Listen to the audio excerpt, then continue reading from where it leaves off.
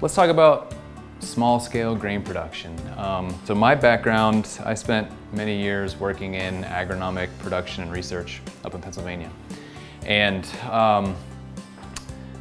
came to really love and appreciate these crops, which in recent memory, these crops have been only within the reach of like big ag, right? So people who have the capital to have the equipment, typically, maybe they inherited it or whatever, and it's been out of reach of like the small landholder or the new and beginning farmer, that kind of thing.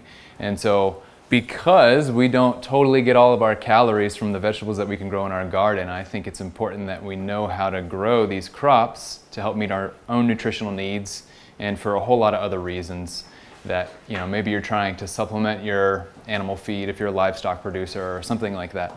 I'm really excited about the potential for growing grains on a small scale. And we're going to talk a lot about that today. So for the first little bit, I'd like to just go ahead and explain a little bit of background and hear from you guys what you're thinking about. Then we're going to get into the nitty-gritty of the crops. We're going to talk about a selection of crops, a little bit of their background, a little bit about their management, and then dig into management more in detail later. Talk about crop rotation, how to use cover crops in a crop rotation with grain crops. Specifically with regard to like management details. What to expect for small acreages or small plots, you know, when you're sub 1 acre. And then thinking about how efficiently you can grow these things on a given amount of land compared to other types of crops. And so I'm gonna make my pitch for growing legumes as a protein source, and we'll hear more about that in a little bit. And then also about supplementing feed with what you can grow at home. Then hopefully we'll get to walk out to the field and spend a lot of time talking about management, because I think that that's like the more interesting stuff. The fun part is actually working with the crops and learning what works and what doesn't. I'd say, like, in my experience, so I worked in like organic no-till for a very long time, grain production. 95% of what I learned was what not to do. And so I'd like to at least try to share some of that. When I say grains, I'm not talking just about wheat, barley, those kind of things that go into bread or beer. When I say grains, I'm thinking about anything that is a seed crop that you harvest. So that could be corn, that could be soybean, that could be dry bean, that could be lentils, that could be sorghum, you name it. The whole slew. And the idea is it's a seed crop that's consumed by you or an animal. So generally these are broken down into the cereals, which are what we think of as wheat, barley, rye, triticale, all those fun things, but also corn, sorghum, right? So grass family. Anything that's a grass family that's a seed crop, we call it a cereal. And then there's the legumes. We all know legumes, peas and beans. And then there's this category called the pseudo-cereals, and that's because they don't really fit anywhere else. They're not legumes and they're not in the grass family, but they're a lot like cereals, so we call them pseudo-cereals. We'll talk more about that in a little bit. And then, you know, I think it's a good idea to talk about oilseed crops. They generally are in their own category and they're not referred to as grain, but that's like a silly distinction. I'm going to talk a little bit about oilseed crops. I haven't worked with any of them except canola and flax a tiny bit, so I can't tell you a whole lot about their management. But I think it's a good idea to have these on your radar because they offer a lot of benefits. Okay, so why are we trying to grow grains on a small scale? I think that's an important question if you consider that compared to large-scale production, it's rather inefficient in terms of time or what else you could possibly grow in that area that might bring in a little bit more money. So I think because historically, if we take the long view and think way back about human evolution and where we came from, grains are kind of what got us over the hump from an evolutionary perspective, and they were the first crops to be domesticated, staple food throughout the millennia, right? So we have a lot of history with them. They, you know, are great for providing a lot of calories, and in the case of legumes, a decent protein source. And so we've developed a lot of culture, food culture around them, and so I would like to kind of maintain that for the small scale landholder, right? So somebody who's doesn't have all the equipment but might want to like try to continue working with the history that's in grain crops, and also provide nutrition for themselves and their family, right? There's also potential, if you're a farmer trying to make a living at it, that you can do some high-end retail of legumes.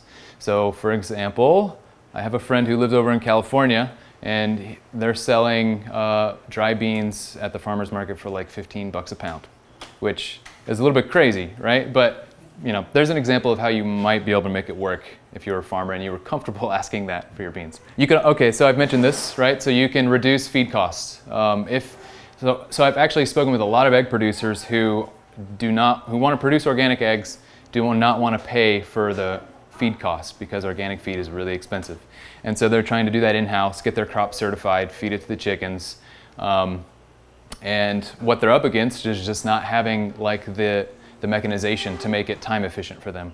And so we're going to get at a lot of that today. So I've kind of touched on this a little bit, but if you can take a step back and think about all of the food that you might consume in a year, and if that meets your nutritional needs, then how can you grow that food that you eat in a year? How can you meet your nutritional needs with what you grow?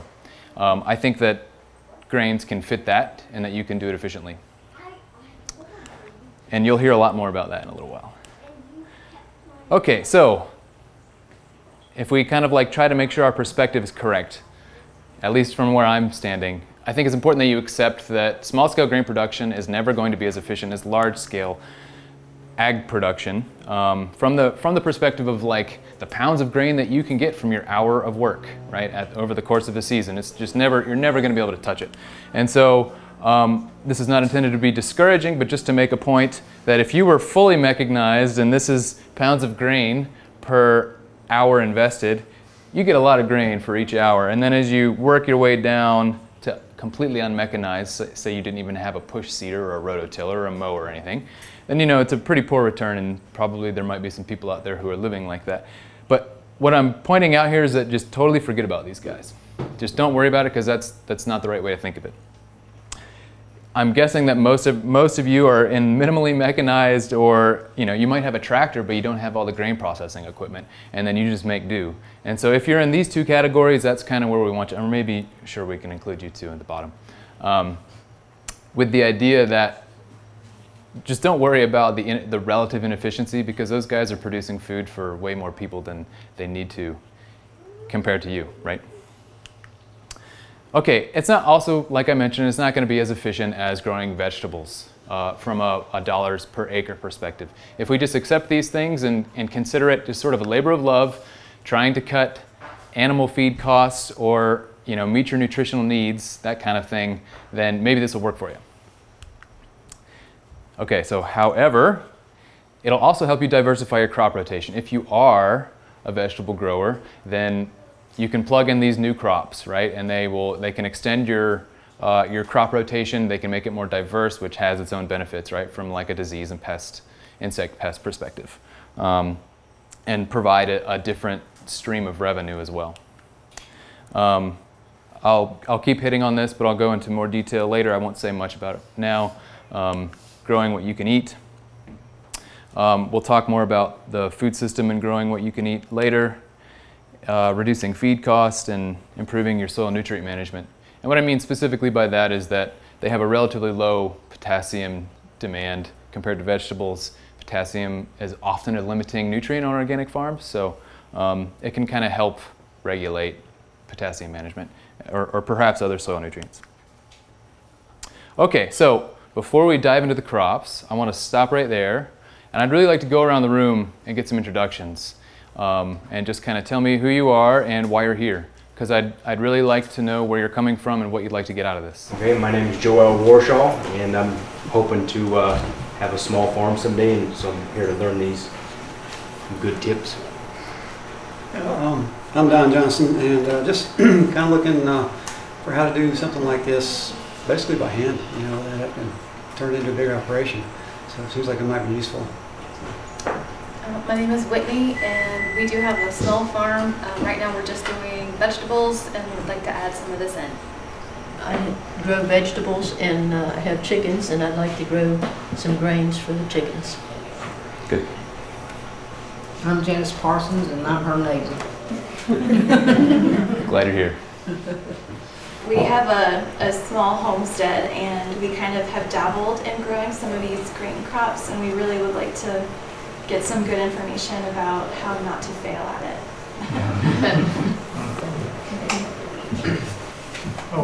Ray Carrion, my wife Donna. Donna's the farmer. I can build things, and we've got a hobby farm. We do vegetables, a lot of fruits, way down in South Georgia, but we'd like to learn what we can about grains. Gotcha. Christine Collings. I'm starting up a small farm in Candler, 2 acres. I'm Ron, my wife Beth, have a small farm down in Central Georgia, so we're a little farther north than you all. I'll be retiring from a permanent job later this year, looking to do something really helpful for the area. So we've grown vegetables in the past in the vegetable garden. So let's see what we can do with grains. We think that's a very important part of the balance there. I'm Chelsea, and I've been working with a bakery trying to grow out different, doing a lot of seed trials and seeing what does well here, and working on selecting, saving seed, and working with exciting like rare varieties that we really like for flavor. And I'm on 2 acres, and yeah, doing it on the East Coast is definitely different than doing it on the West Coast, playing with rain. So. I'm Michael, and we're both just about to start leasing land. We've been working for a farm. We're going to lease land an acre down the road, and we had hopes to put in crop of wheat for the people they work for. But we're just interested generally in growing grains. So, yeah. Anna. Same thing. Bill and Carol. We also have a little bit of land and are making a long, painful transition to farming, and hope to add grain production in particular for animal feed and oil seed and the soil management aspects. Okay. So let's start at the top of the list. Let's talk about cereals.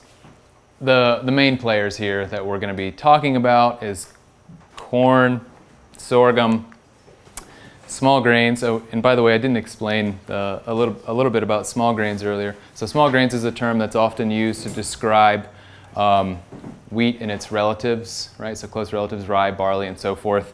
But the term is a little bit ambiguous, so it often gets thrown around, and other grains like sorghum get included in there, that kind of thing. But so when I say small grains, I'm talking about these cool season crops like wheat, rye, and barley. So the players in there, wheat, rye, barley, oats as well. Oats is a great crop. I'm a big fan of oats. We'll talk more about why in a little while. And then they're also coming on the market and becoming more popular recently are the ancient wheat varieties, quote unquote ancient.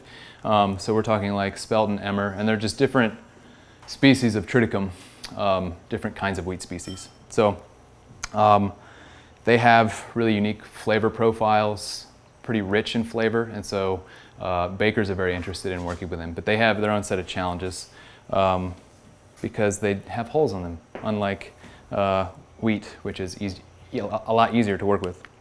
And then rice as well. So I haven't worked with rice, but I do know that there are some people not too far away from here who do grow rice and are interested in trying to make that work. I'm not going to say a whole lot about rice because I haven't worked with it, but just know that's kind of on the radar of things that might be able to work for you, depending on what you're going for. Corn, and we'll see a little bit more about like the specifics in a little while, but corn is a pretty amazing crop. So it kind of has a bad rap because so much acreage is planted to it, and it's like really resource intensive.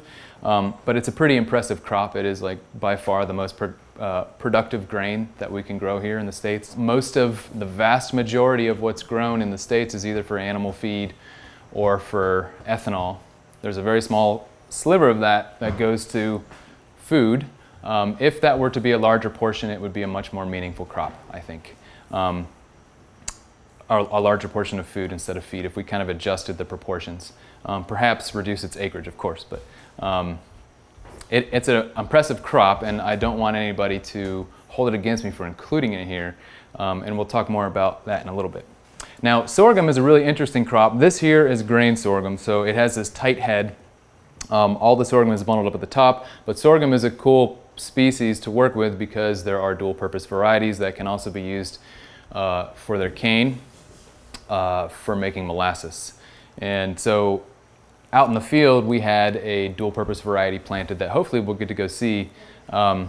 We had a few issues out in that field, and so not a whole lot of it is left standing. Most of it was harvested already. But if we do get a chance to go over there, you'll get a chance to look at that. And it is second in the list for productivity among all these crops that we're going to talk about. These two are warm season crops that grow in the summer. All these small grains right here are cool season crops. And then the rice is a warm season crop as well. There are a bunch of different kinds of wheat, as probably a lot of these bakery folks know, right? So there's soft wheat that's grown over the winter, and that's lower protein, softer kernel. Then there's hard wheat, higher protein, harder kernel. Both of those have their spring and their winter varieties. And so some of them you'll plant in the fall, and they'll grow, well, they go dormant over the winter, and then they come back alive in the spring and produce a really nice crop. Where it's very cold, which doesn't apply to North Carolina or Georgia, people grow spring wheat because it doesn't overwinter. It can't make it through the winter. And so we'll talk a little bit more about the difference between the spring varieties in a little while and the warm and cool season.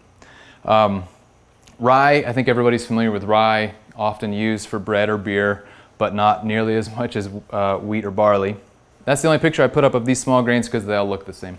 But oats here, it has its own inflorescence type, right? So it's got these little seeds that kind of are loose on the stalk and hang downward, whereas these are all kind of like tied up in a head and they point upward. In addition to kind of having its own growth habit and being a little bit different looking, it's also considerably higher in protein. So it's a very attractive grain for chicken producers and that kind of thing. And when I talk about high protein, I'm not talking about like legume high protein, but like high teens. Maybe like 15 to 20% at most, whereas these are like, you know, corn is 10% protein, super low. Rice is 10% protein. The wheats are 11 to 15. The hard wheats, which are for bread, are higher protein, around 15%. Soft wheats, which are used for making like pastries and stuff like that, are lower in protein. And I think the important distinction there is that gluten is one of the main proteins that allows for good bread making. So higher content, better bread. Cereals are the highest yielding among all these crops. They're really impressive. Because they're grasses, they have this incredible ability to tolerate like a really wide variety of environmental stresses, including like being very wet or relatively dry. Especially warm season grasses. So warm season grasses are called C4 plants. I don't know if anybody's heard that term before, but it's its own special kind of photosynthesis where they're a little bit more drought tolerant. And they're just, I mean, C4 plants are doing amazing things for us, in my opinion. Okay, so let's talk a little bit about warm and cool season. So again, warm season crops are planted in the spring, late spring, early summer. They're frost sensitive. Corn can tolerate light frost, but most warm season cereals can't. And they grow and mature over the summer, harvested in the fall. Whereas cool season crops are fall planted or sometimes spring planted and harvested in the early summer. And so when they are fall planted, you can harvest them earlier, which is great because it opens up a wider window for planting something later in the summer. So you can actually double crop really well when you use fall planted cereals, so winter cereals or winter whatever crop. We'll talk about that for other crops as well.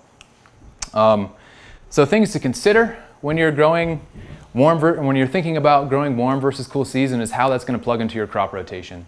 So if you can get it planted in the fall and we're talking about growing wheat, then you should.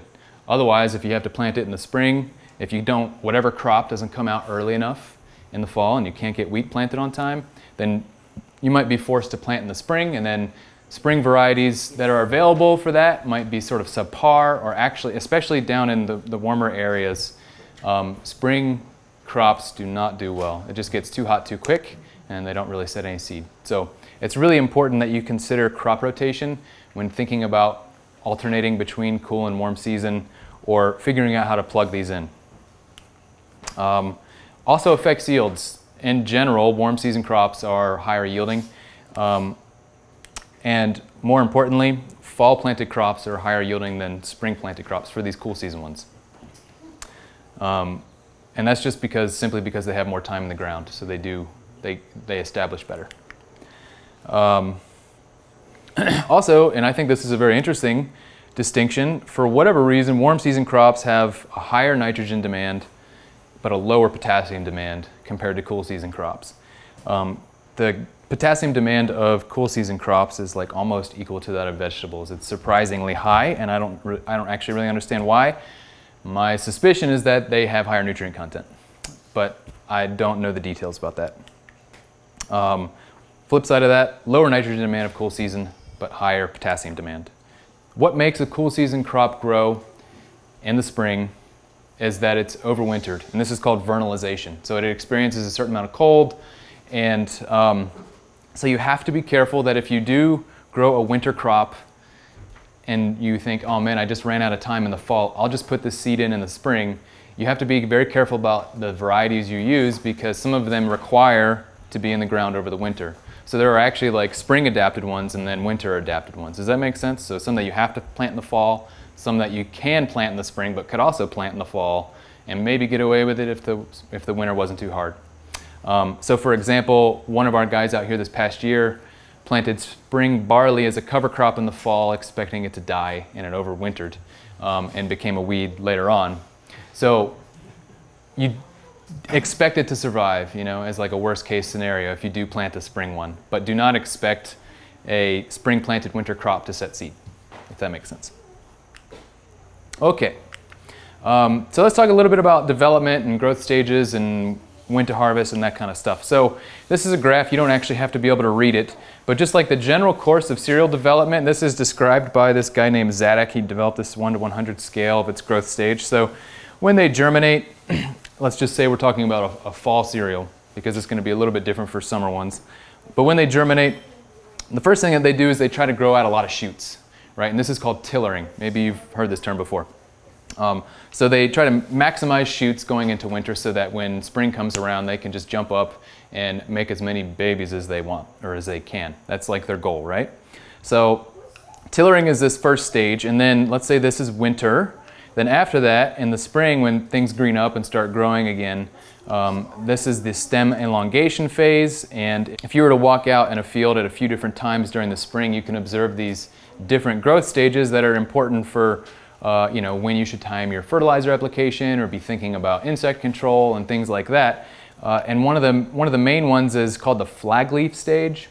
And so that's when it puts out this, it's kind of like its final leaf before it puts the head out, and it's just this leaf that sort of sticks out sideways a little bit more than the other ones, so they call it a flag leaf. And then you'll see the head of the flower head start to poke through, and for whatever reason that's called the boot. I guess this looks like a boot upside down.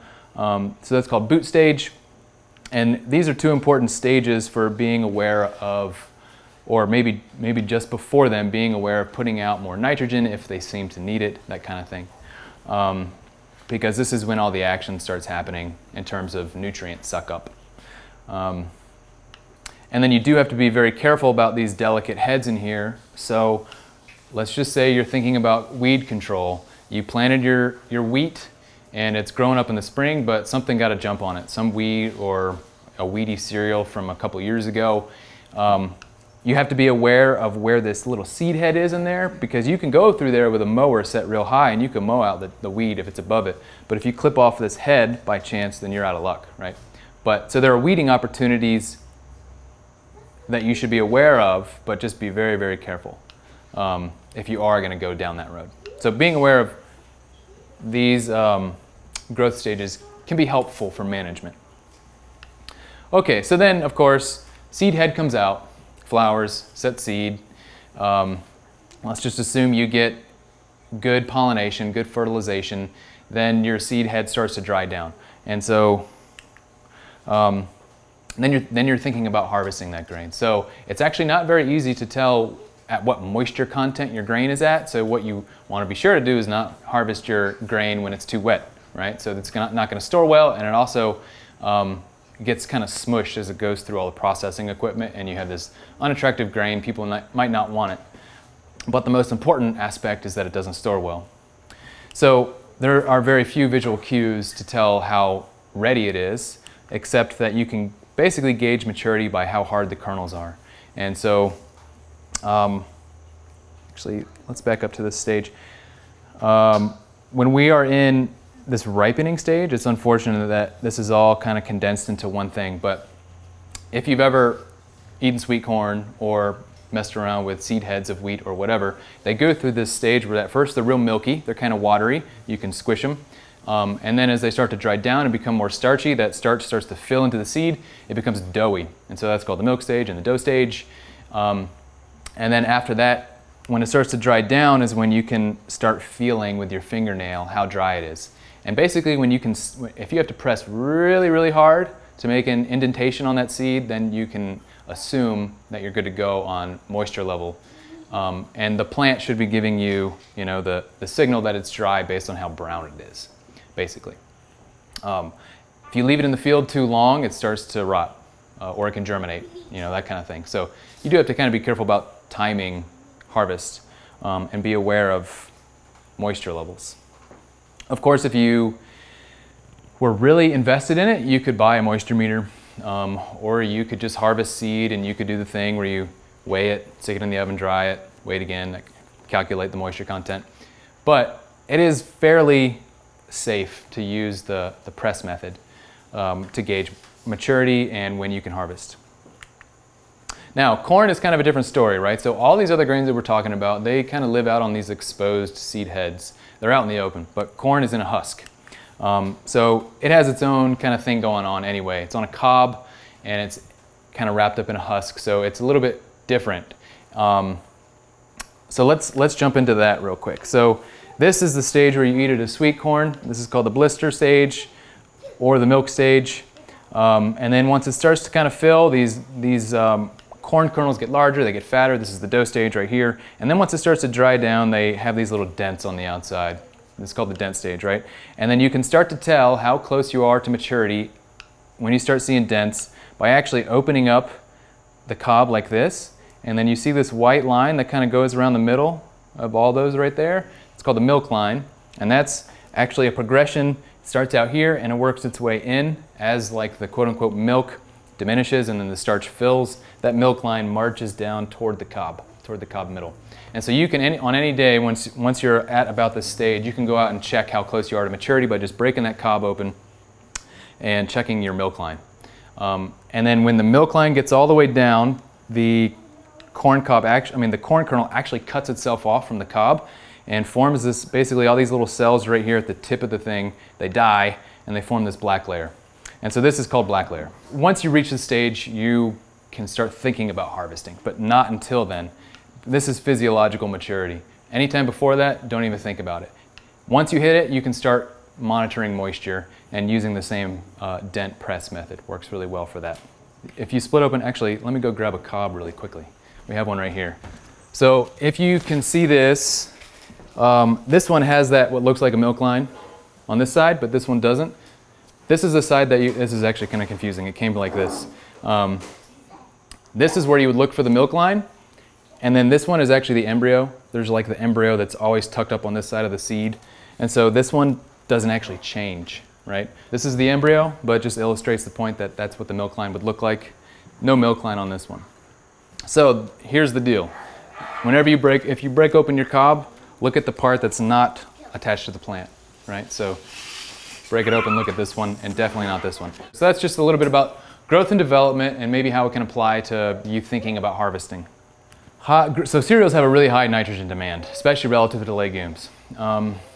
Corn, we all know, is a nitrogen sucker, and so if you're trying to grow a good corn crop, people usually say you need 1 pound of nitrogen for every bushel that you're trying to grow. So you can do that math on whatever scale you're working on, but most of my units here are pounds per acre throughout this talk, and so corn is going to be the big guy who needs a lot of nitrogen. You can grow this much nitrogen with a cover crop, with a legume cover crop. It'll be challenging to get all of that nitrogen to the corn crop because it has to decompose. So often when growing corn, especially like if you're an organic grower, you'd have to be thinking about the long view and having like a lot of organic matter in your soil, breaking down continuously, or supplementing with something like sodium nitrate, which has its own set of restrictions if you're organic. Okay, so for sorghum, still, this is a warm season cereal, still a high nitrogen demand at 100 pounds per acre. So a little bit less than a pound of nitrogen per bushel, but still pretty high. Small grains, basically cut corn in half. We're talking 60 pounds. This varies because yields vary. I should also say that the nitrogen that you should be thinking about having available in the soil is all dependent on what yield you want to get. So you put down more, you get more back up to a certain point. Despite being very high yielding, they have a relatively low nutritional value from like a what I want to eat perspective, not if I'm an animal or if I'm starving. So they are relatively low in protein. So here is a table sort of summarizing nutritional and yield data, right? So corn, sorghum, small grains, and I put oats out here separately. These are just the wheat, rye, barley, small grains, and I put oats separately because it has a higher protein content. So pounds per acre, I don't know if you can see this in the back, 9,000 for corn, 2,500 for oats, pretty high yields, but low protein contents, 10 to 14%, with the exception of oats, which is in the high teens, which is why I really like oats. And fat and carbohydrates, we don't really need to pay attention to, except that you can note that they're really high in carbohydrates, which is why we grow them to provide energy to whoever wants to eat them, animals or us. But of course, they're valuable to us because they can provide a lot of food. They have like some pretty cool culinary value, right? If you like to eat bread or whatever sort of corn products or whatever else. And they're nutrient dense, or excuse me, energy dense for feeding animals. So you can get a pretty good return from an acreage perspective if you do feed cereals to your animals. Although I'm not necessarily advocating that. Okay, so let's change gears and talk about legumes. Legumes are a totally different beast, very different management, and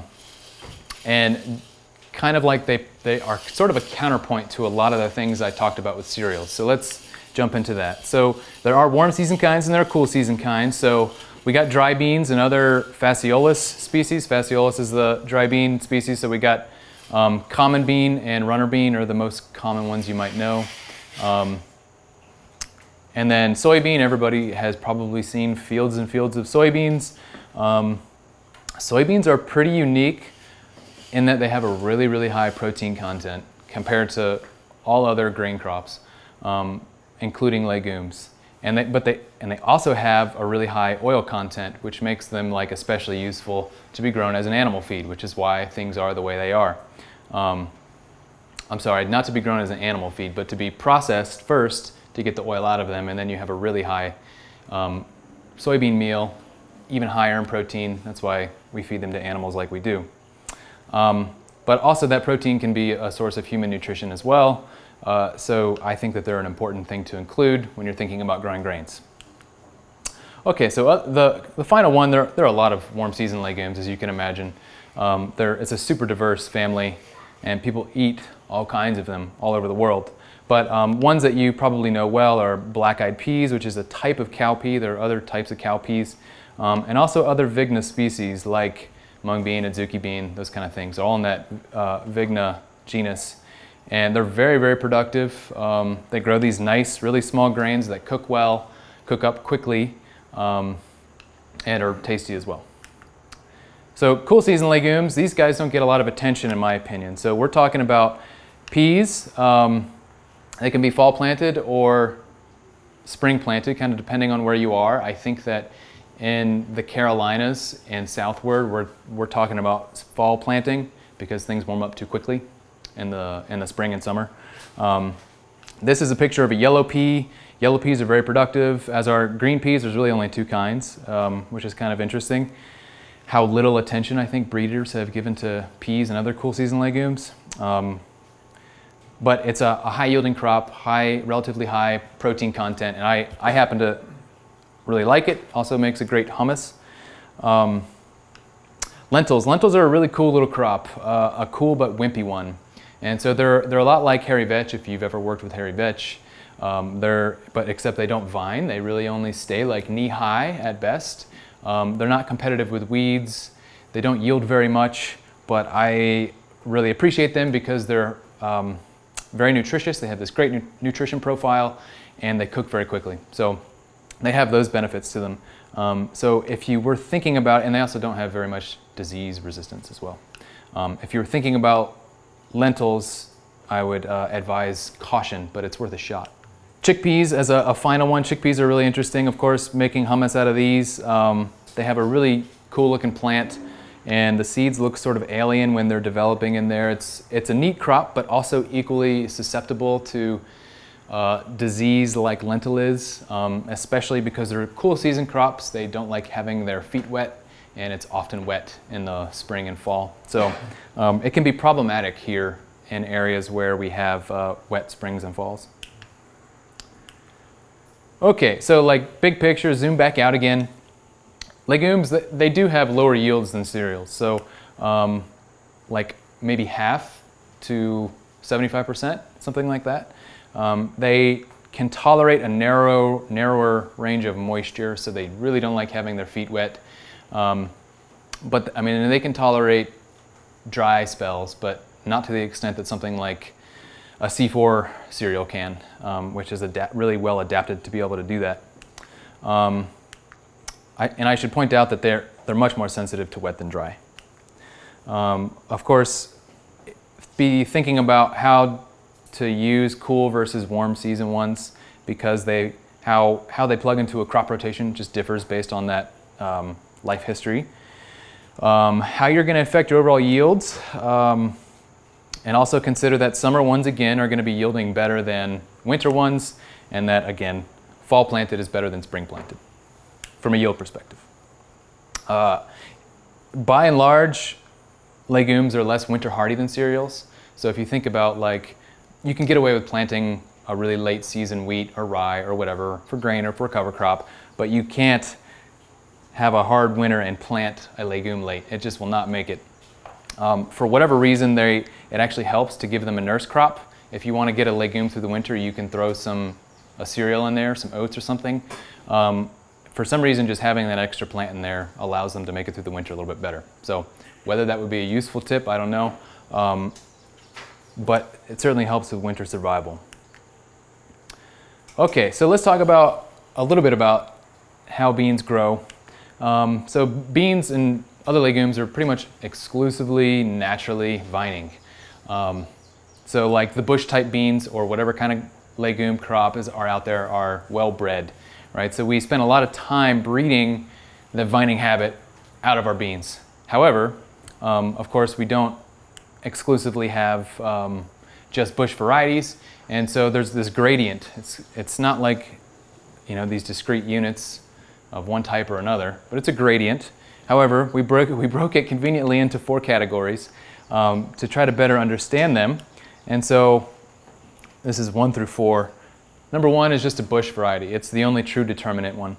All the others are more or less indeterminate, with 2 being sort of indeterminate, but it vines a little bit up at the top, but it stays narrow and it stays short. It doesn't really vine a whole lot. Type 3, it's fully indeterminate, and then it just grows up and it lays on the ground. It doesn't vine, which is really interesting, or it doesn't climb, I should say. So vines up and lays down, which this is probably my least favorite bean because it grows up and then lays on the ground and then they germinate or rot. So try to avoid those if you can. And then indeterminate climbing ones like, you know, your scarlet runners or something. So this is a really small picture of what that might look like, right? So bush, this is our narrow vining type 2. This would be that one that lays down on the ground, prostrate. And then this is somebody growing a field of viners, 1 stake per plant kind of a thing. 4 different categories. And like I mentioned, it's nice to be able to favor those first 2. Okay, taking another step back. So legumes have lower nutrient requirement needs than cereals do. And so they don't need all that nitrogen because they can fix a lot of their own. And so I'm assuming everybody here is aware of nitrogen fixation, which is hugely important from a crop management perspective and just being able to make these things work. That's what probably gives them the ability to have as high a protein content as they do have, and really helps you out, the farmer, if you want to grow them and not have to have that added input. So I happen to love legumes for that they can save you a buck, and of course reduce like the energy it requires to make that nitrogen in whatever form that is.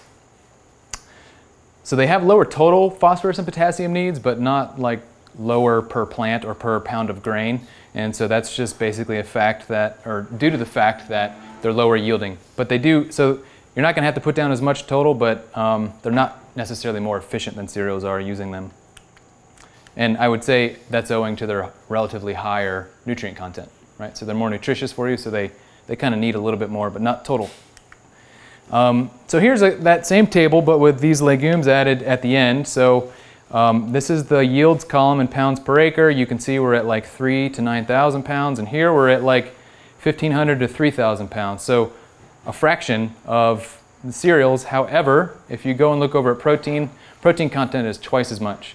And then for soybeans, we're talking like high 30s for protein, which is really impressive.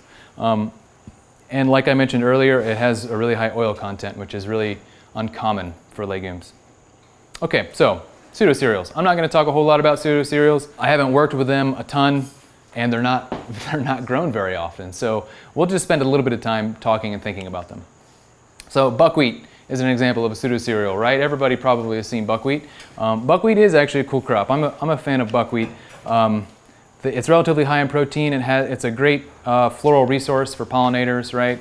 Very pretty flowers. Like buckwheat fields are really attractive. And you know, it grows a little bit of grain that is tasty and relatively high in protein. Amaranth would be another example. So amaranth is probably often thought of as like a famine food of, you know, the days of yore. And it's got these tiny little seeds. There's been very little breeding attention that's gone into this crop. It can become really weedy if you give it a chance.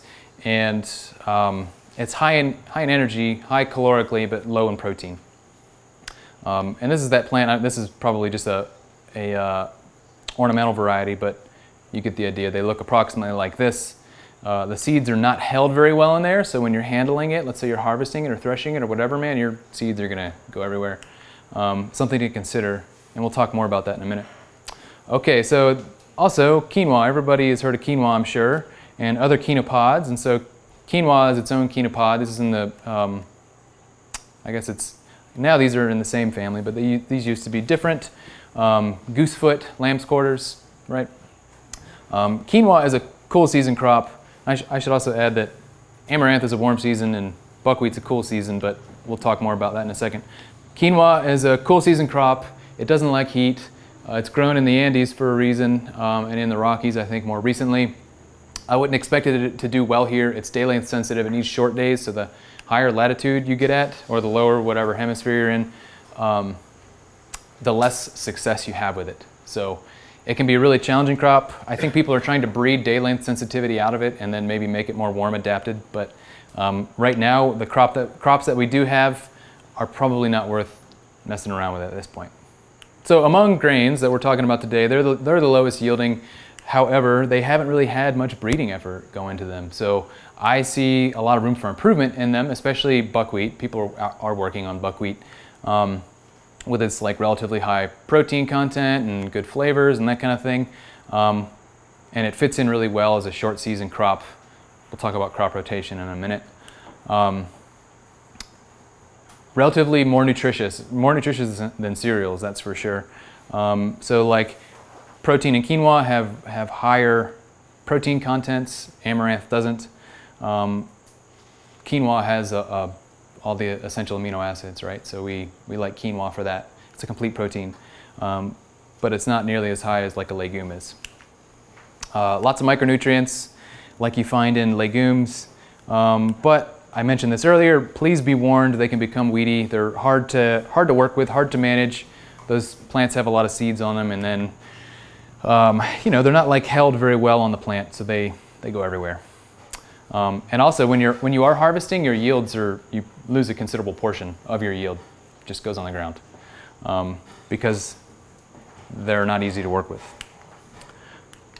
Okay, so let's talk a little bit more about buckwheat in detail, because I think that's the one that applies to most of us here.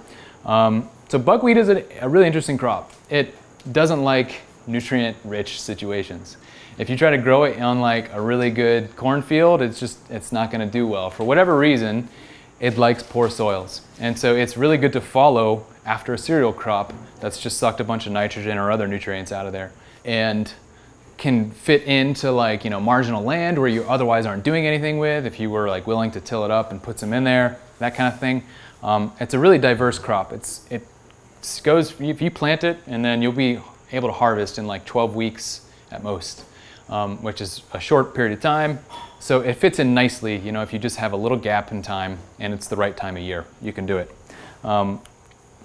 Prefers cooler temperatures, so it's not a crop that you're going to plant like in June and have any success with it. It'll try to set seed as quickly as it can. What you want to do is plant it when the nights are starting to get cool, like right now actually would be a good time. And it can kind of take its time, and it likes being out there in the cool, grows up real big, puts on more vegetation, and then makes a lot more seed. Compared to like if you plant it in the summer, it's just like bolt straight to seed. It is frost tender though, so it's like people call it a cool season crop, but it's not going to make it through a frost.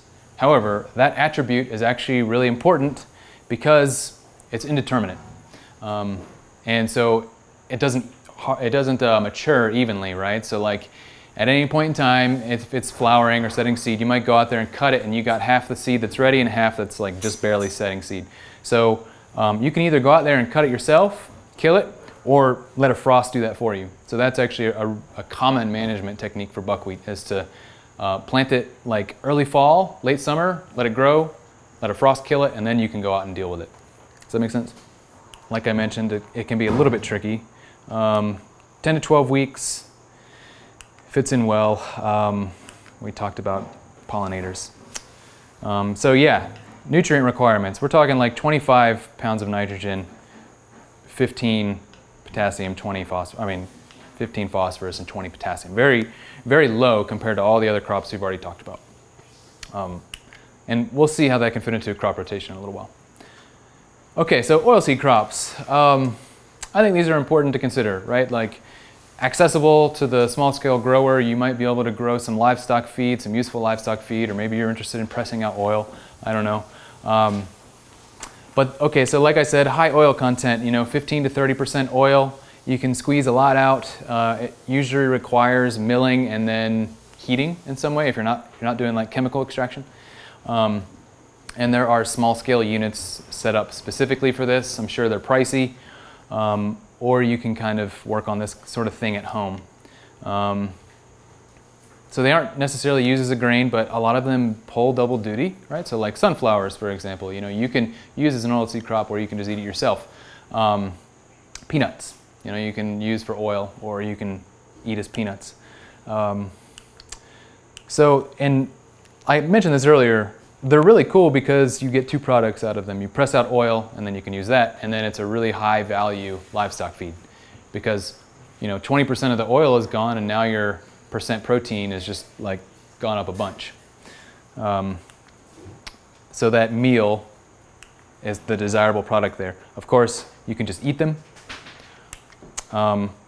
process into something that you want to eat otherwise, right? You like peanut butter, you like making hummus, you make some tahini. That kind of thing. Okay, so let's talk about the actual crops. So there are a few different categories, I would say, or breaking it down. If we were to break it down by plant family, legumes have two big guys, right? So we got soybean, we all know what soybean looks like. And we got peanuts, right? So I've only tried to grow peanuts a few times unsuccessfully, so I'm not going to talk a whole lot about peanut management, but they're cool, they grow in the ground, right? Many different kinds of peanuts. Some are oil varieties, and then some are for other purposes, like just straight eating. And then some that are kind of dual purpose. Brassicas, so we're talking like canola, right? Everybody's probably seen a field of canola, those bright yellow flowers in the spring, like really pretty. They actually make the highest, into a temperate region, canola is going to be your highest oil producer, a little bit higher than soybean. super productive crop, but the oil, you know, like is maybe questionable in terms of nutritional value. It has like maybe some residual of a particular acid that's poisonous. It's supposed to have been bred out. And then I want to say that the amino acid profile is not really good. So like omega 6 to 3 is not what you'd want to be consuming. However, camelina, which is like a little known and little grown one, another brassica, looks a lot like canola. These are the little seeds here. I think you get like 1 or 2 seeds per pod. Is a lower yielding oil, but has an amazingly high omega-3 content. So it's one of the few vegetable oils that you can buy that the ratio is actually in the omega-3 favor, and so there's more omega-3s than omega-6s. If you are thinking about that, you know, there's sort of like some health consideration there. This is a healthy one to help balance out the rest of our diet, you know, where it's like super high in omega-6s or omega-9s. Just one way to think of it. Okay, so asters, everybody knows sunflower, right? Really cool crop. I think these are just amazing, you know, they're like really, really big flowers. You know, these things get this big at the top of this little bitty stalk, and they make this great abundance of seed. And they do a pretty good job of oil production per acre, but not nearly as high as canola or soybean. The oil is not necessarily nutritious, but it is oil nonetheless. Safflower, that's a cool season crop, mostly grown in northern areas. We don't really grow it around here, but I wanted to throw it in there just as a point of reference. Looks a little bit like a thistle, and it has a nutritional profile a lot like sunflower does. Doesn't yield as much either. Okay, so then there's 2 other categories of oil seeds that didn't really fit into those. And so one is flax. I'm sure everybody knows linseed oil or flaxseed oil. Really cool plant, kind of a wimp. Not very competitive with weeds, but it does have a low nutrient requirement, and it grows well on poor soils, a lot like buckwheat does. You just have to be very careful about weed management. Also, if you were considering growing this, it's not nearly as easy to thresh out and get like a final product as every single other one we've talked about. For whatever reason, inside that little seed head there's like 6 to 10 seeds, and it's kind of like oily and sticky, and there's all this like thin papery stuff that holds it together, and it's difficult to get the seed separated. I think you need some specialized equipment. So I don't think it would be impossible to come up with it as a small scale producer, but be aware that you'd be up against that. You might grow a field of flax and then not be able to deal with it. Sesame. Sesame's a cool crop, again in its own plant family. It grows this tall erect stem. It has these little white flowers that stick out to the side. They form these pods, and then you get, you know, yellow or black sesame seeds that then can be turned into something like tahini or whatever. I wouldn't expect sesame to do well in North Carolina, but for your Georgia growers, it grows well wherever cotton grows well, is what they say. So something to keep in mind. Okay, let's talk about crop rotation. So I'm sure everybody here knows how to rotate crops. But let's think a little bit about how we can make these 3 things fit together. So obviously you don't want to follow a warm season cereal with a warm season cereal, but it's not uncommon to follow like a warm season with a cool season cereal, right? Like corn, soybean, wheat, for example. But preferably you're going to be just alternating or running through this the sequence, or alternating between cereal and legume without actually having them touch in time the same plant family. That would be ideal, not always possible. So that's just from, like, let's say we're thinking about diseases. You know, we're thinking about diseases build up. If you want to think about weed management, right? So if there are warm season weeds and there are cool season weeds, cool season or winter annuals and summer annuals. The winter annuals do well in a wheat crop, right, that you plant in the fall, and then they do their thing. But the summer annuals are not going to make it in a wheat crop because you harvest the wheat before they set seed, right? So you can think about choosing when to go with a cool season or a warm season one based on your weed population, you know, like what your weed pressure is. If you have a winter annual problem, then maybe avoid a cool season, whatever, cool season legume or cereal for a little bit of time, and you can just throw in warm season ones. Or vice versa, right? Just kind of flip that around. It's good to alternate back and forth because you can slowly diminish the weed seed population, right? So whatever's down there in the weed seed bank, it pops out of the ground when it can. And then, you know, if it's a winter annual and you are growing a summer crop and you harvest it, kill that winter annual, right? You've just depleted that weed seed from the seed bank, just a little bit. And theoretically, if your weed management is good over time, then you can run that seed bank down. Of course, one plant makes like thousands or millions of seeds, so it's easy to replenish, but that's the idea, right? If you alternate, you might be able to be successful, and you're a stickler for weeds.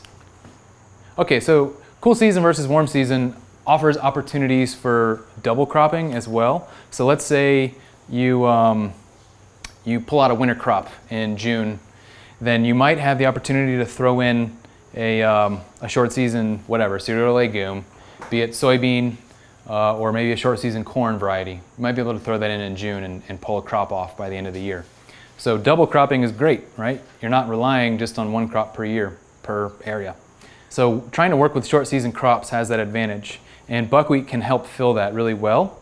This is kind of on the back side of that, but let's say you grew a spring crop. So you planted it in March and you harvested it in July or August. Then in early August you can throw in buckwheat, and you can be pulling off buckwheat before it's time to plant wheat or whatever, and kind of get a double crop in that way. So buckwheat offers this like really nice flexibility to fill a gap in a crop rotation.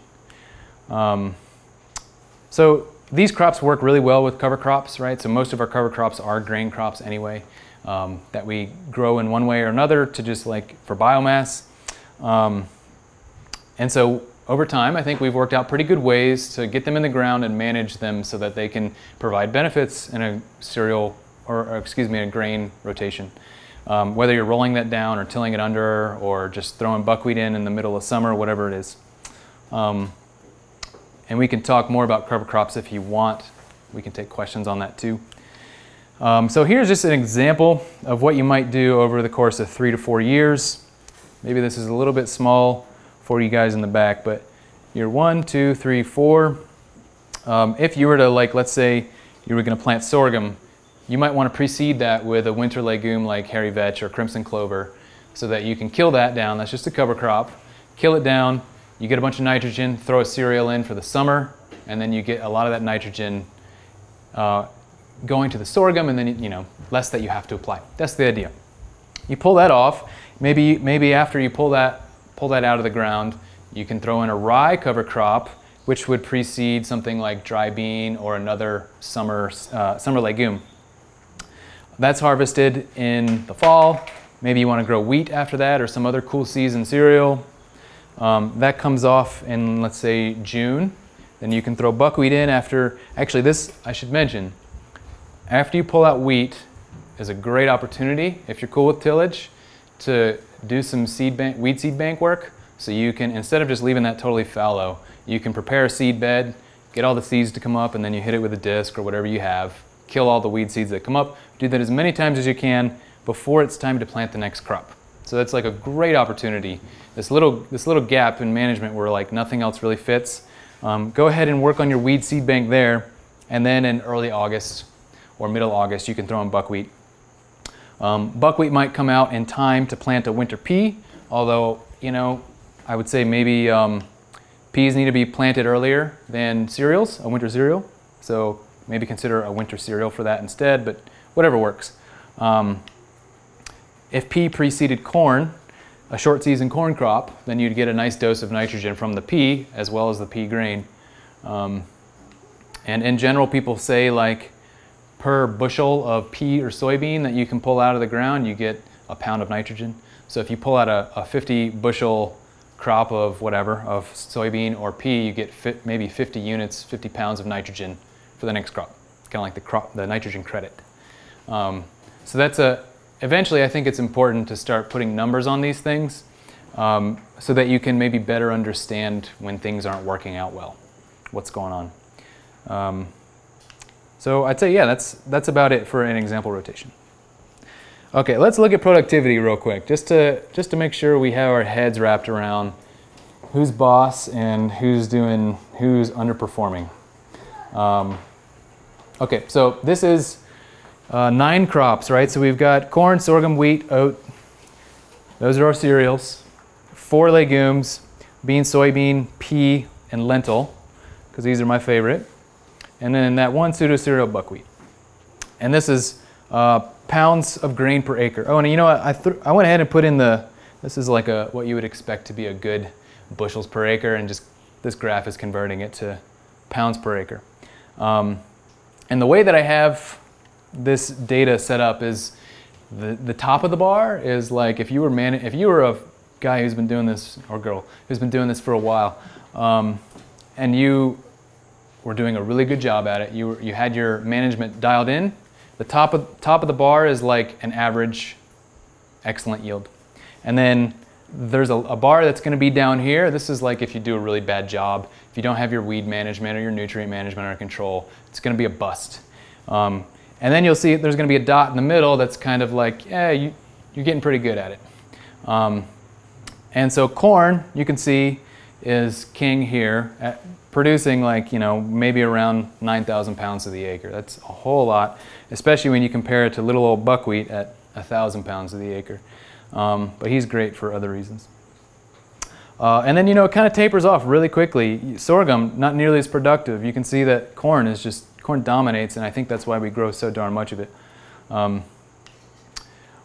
Wheat, these cool season crops, they inherently can't produce as much as these warm season crops, it would seem. And so you might be able to pull off a 60 bushel crop, which is like 3,500. That's pretty good. But notice, that these lower bars are pretty low. So if you do a bad job with your corn, you might only get, I can't calculate the bushels in my head, but just a little over 2,000 pounds to the acre. And if you scale that down to whatever scale you're working on, it might be a pretty small quantity, especially as you work your way down the yield gradient here.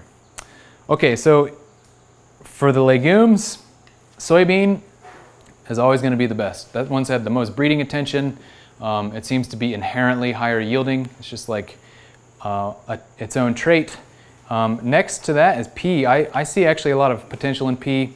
It's actually not commonly grown here, and people are like sort of exploring its use, but I'm excited about it. It's a cool season crop. I wouldn't expect it to do well every year, but if you think about what has to go into processing, let's say you want to feed soybeans to your animals versus feed peas to your animals. The yields are basically equivalent. Protein's a little bit higher here, but this requires a processing step. You can't just feed soybeans to your animals. You have to, usually what's done is you roast out the oils, and that oil just kind of goes wherever and is collected and dealt with in some other way. So you kind of get 2 products out of it, but the vast majority of soybean processing is not very efficient and it's costly, right? So there's this added step in processing soybeans that you don't have to do with peas. So I'm a big fan of peas if you're thinking about feeding it to animals or feeding yourself. Beans don't seem to do as well. You might get a good crop would be 2,000 pounds to the acre. They're delicious and they're beautiful and there's all kinds of variety, but they just don't perform as well. So if you're thinking about making a buck off of them, maybe go for some really attractive ones that you can get high dollar for retail or something. And then lentils, lentils aren't very productive. 1,500 pounds to the acre would be a good yield, and that's a really good yield. In my experience of growing them in the East, it's like not nearly that good, probably that blue bar. But I think it's an awesome crop and worth giving a try. So I included it. Buckwheat, little old buckwheat over there, not doing so well, but fits really well into little windows in a crop rotation. Okay, so if this is just pounds per acre, which might not be a really relevant unit for you, let's talk about, like, let's say your unit is 1,000 square feet. You're thinking on 1,000 square foot levels. Then maybe here's some numbers that you might get out of it. So like, let's say you put in 1,000 square feet of corn. That's 20 feet by 50 feet. That's not very big. You might be able to get 200 pounds out of it if you were to manage it really well. That's I think that's a lot compared to, say, like, a small amount of buckwheat or a small amount of beans where you're not even making a bushel out of it. However, a bushel of beans to me is a lot more valuable than a bushel of corn, or many bushels of corn. And we'll talk about the nutrient aspects of that here in a little while. But so is this a more meaningful unit for you? You can see like actually what you might be getting. I also just went ahead and broke it into 1/10 of an acre in case you work in like fractions of an acre, which is the same thing as dividing the other numbers by 10, but you get the idea. So, you know, if you're whatever scale you're working at, you can get several hundred pounds with just a small amount of land of these high yielding crops, and then, up to 100 pounds, small amount of land, lower yielding crops. I think it's great. The trick is, and we'll talk about this, hopefully we'll get to go out to the field. The trick is doing this whole thing efficiently, which is our whole management piece where we got the rest of the day to talk about. And having perhaps some equipment to help you do that, right? So like maybe you can work really good with a scythe, but it also really helps to have something to thresh it out for you instead of doing it by hand. Although there are many like low technology ways of doing that.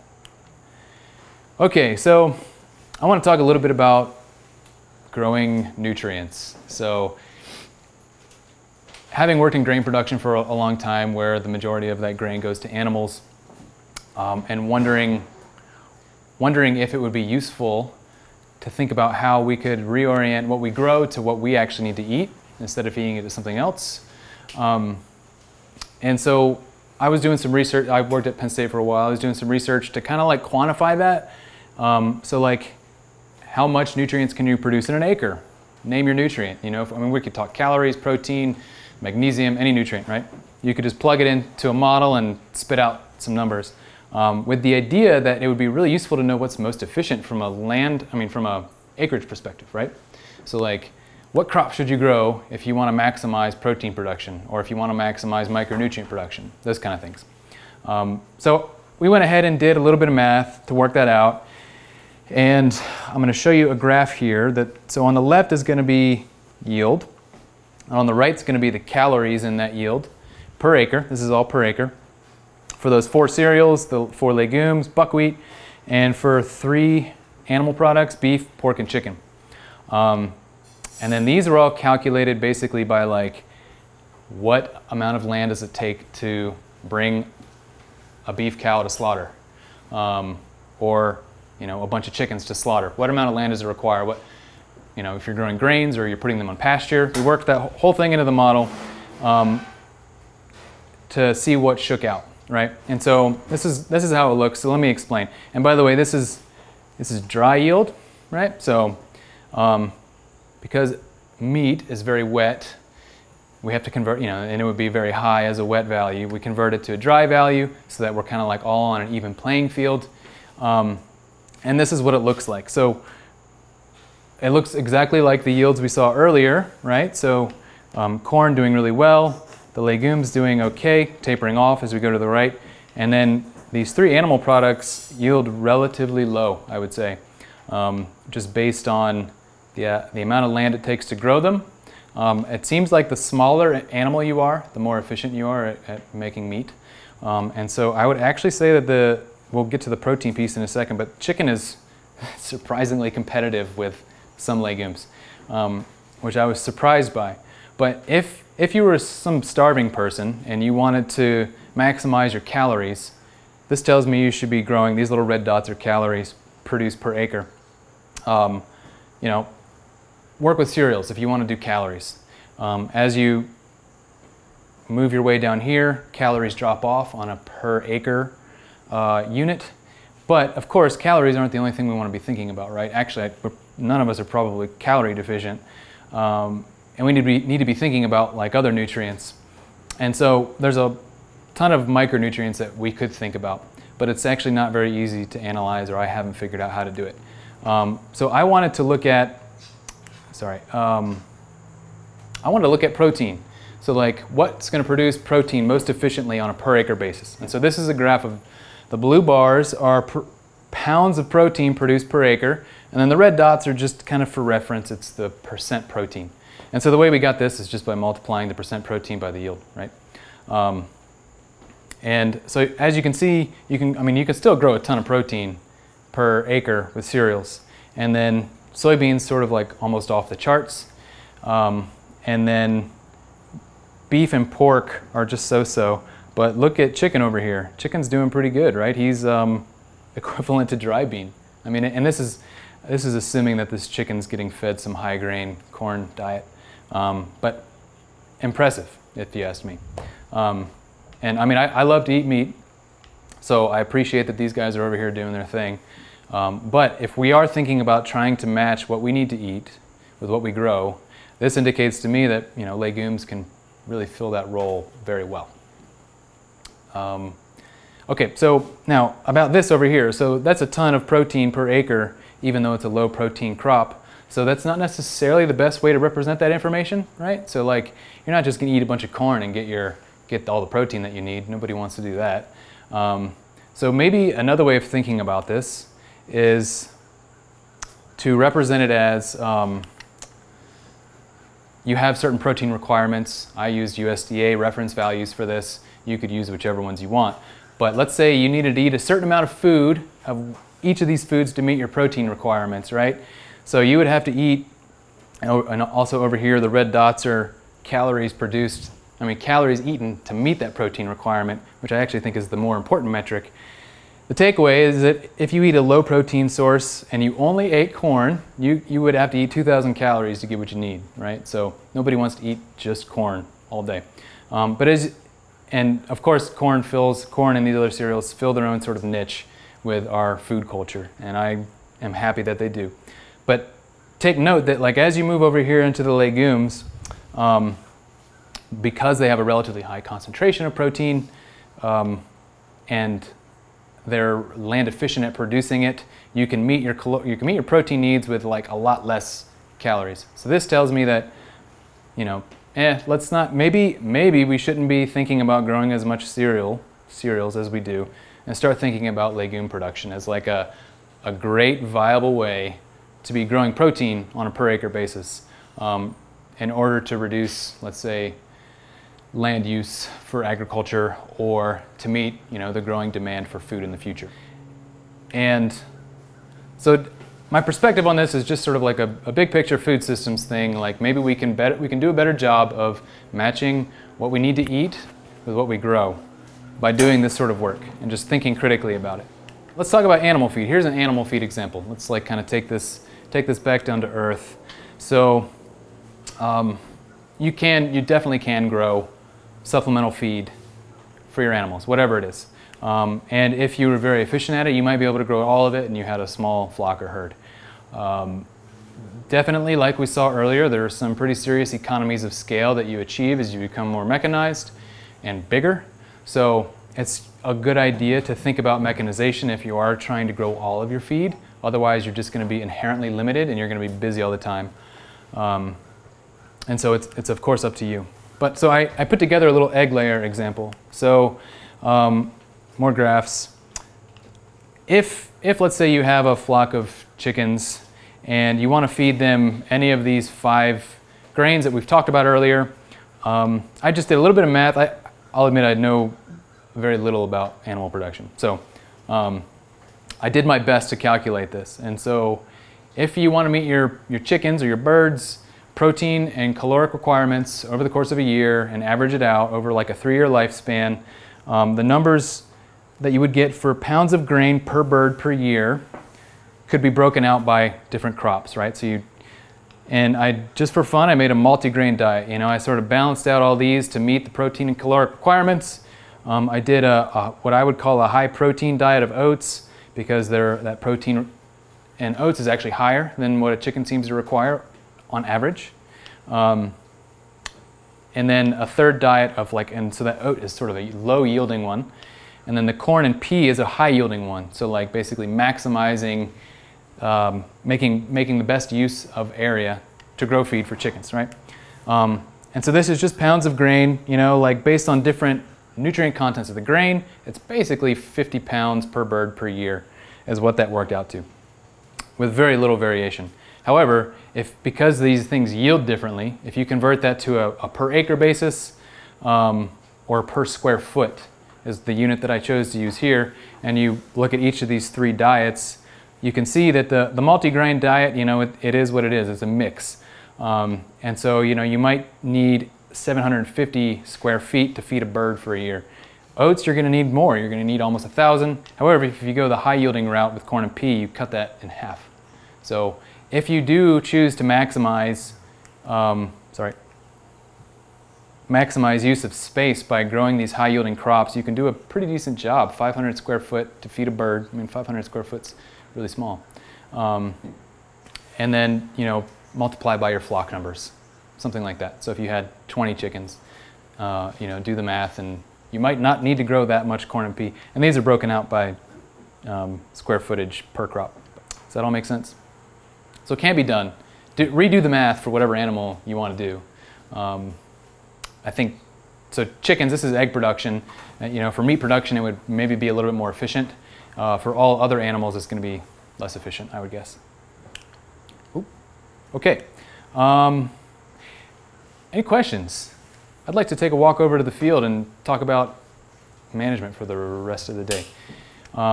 So what I'd like to do is take questions if anybody has them, and then take a little break, and then we can walk over to the field. Walk over to the field? Yeah. And we'll dig into management details over there. Questions? Yes? You're going to get into where you can buy seeds at, good places to buy seed. If you use a non-patented variety, you can save and plant again. And there are, I mean, the web is a great resource for finding open pollinated seeds, of course, and there are companies dedicated specifically to that. Most seed companies, we'll talk actually about this out in the field a little bit, but most seed companies who are doing their own breeding work are going to be producing seeds that are a lot more productive than the open pollinated varieties that are available. And many, many of those are like, once you buy them, you're allowed to replant them, as far as I understand it. If there were patents and stuff, I mean, you could always check with them, but I would think that the vast majority of seeds you would buy, you could replant, with the exception of any hybrids that are no longer going to be hybrids. But not all these crops are hybrids. So good question, thank you. Any other questions? Okay, let's take a break.